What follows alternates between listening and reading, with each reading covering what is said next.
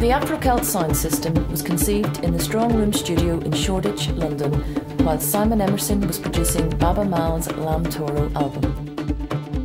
He had just returned from Senegal and was working with the Irish uilleann pipes player Davy Spillane on a collaboration between West African and traditional Irish music. The result was one of the most powerful, evocative and moving pieces of music he had recorded. During the session, Davy started telling me how he'd always felt that Irish music had come from Africa, and how some of the earliest European tribes were dark-skinned or black.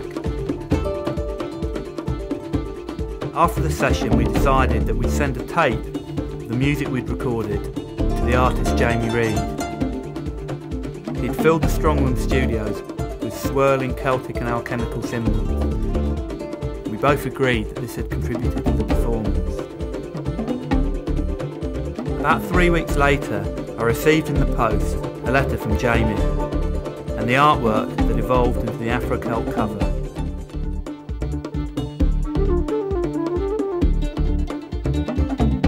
Hi, my name's James McNally. I'm the baron and whistle player with the AfroCelts. I was born in Ireland and brought up in London.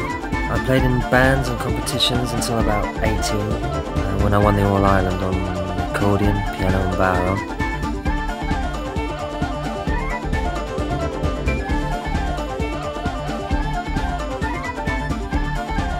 I was very excited and intrigued when Simon asked me to play a part in the forming of the AfroCelts. To me, there seemed to be a right balance between man and machine that hadn't been found before with this concept.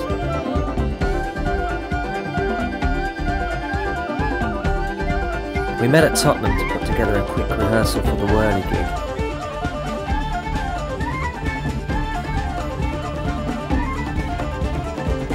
We didn't know how a rave audience would react to us, but to our surprise it was incredible. The atmosphere and reception we got was overwhelming.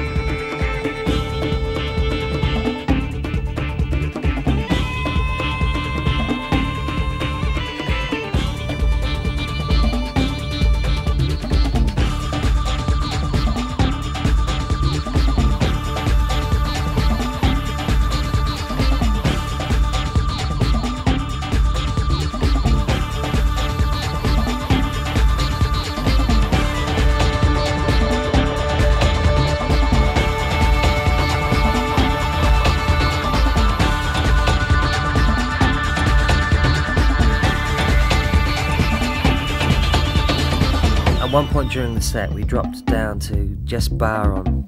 I did a solo, accompanied by a couple of dancers and later joined by Ronan on the pipes.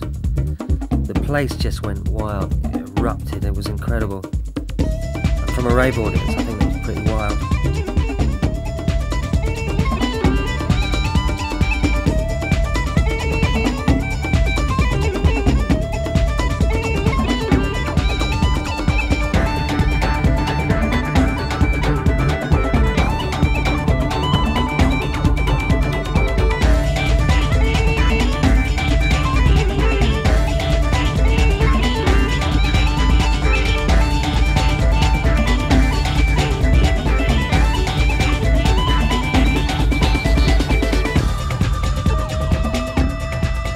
The gig was just the start of what was to be, for me, one of the most stimulating weeks of my life.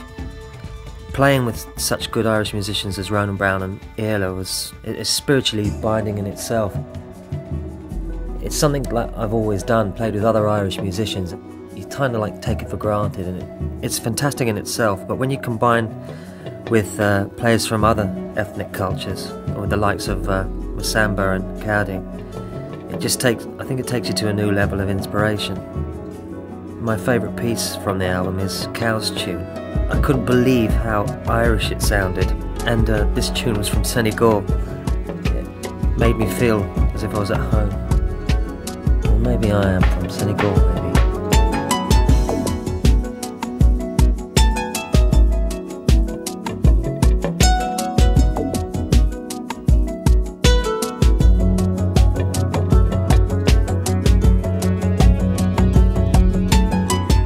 My name is Ayub Ogada and I'm from Kenya.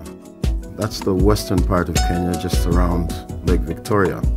I play an instrument known as nyatiti, which is a kind of a lyre, 8-stringed lyre. And it's found all the way from Egypt down to East Africa, around the Nile Valley. For me, the recording week was actually the first time that I began to meet producers and musicians, high caliber musicians and producers from Britain and many other countries.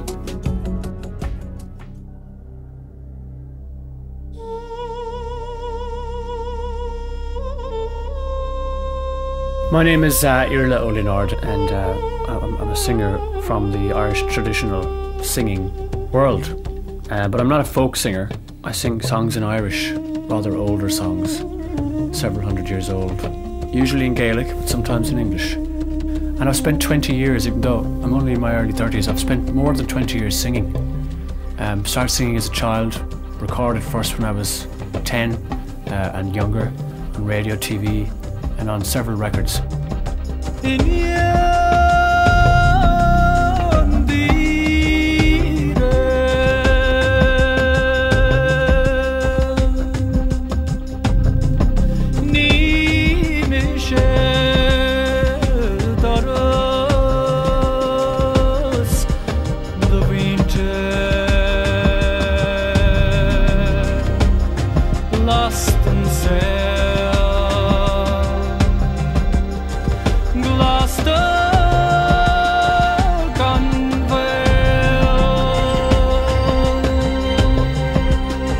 I think because I come from such a remote part of Ireland and I sing very old songs in Gaelic, the opportunity to sing to other people's work who were sensitive to my voice and to where I was coming from was a real saviour.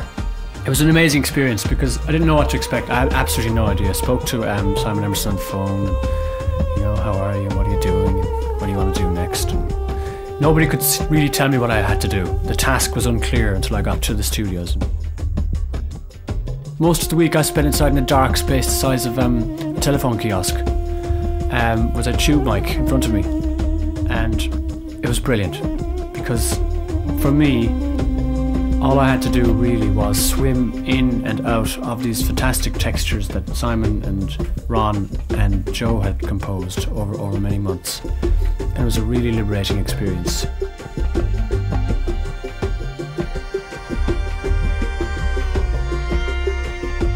Because I live in Dublin, I'm a hybrid at this stage. I'm urbanised. I live in an English-speaking world. I listen to the music of the concrete jungle. I really wouldn't have had a chance to explore my pathway into that jungle without this first step, which is fantastic.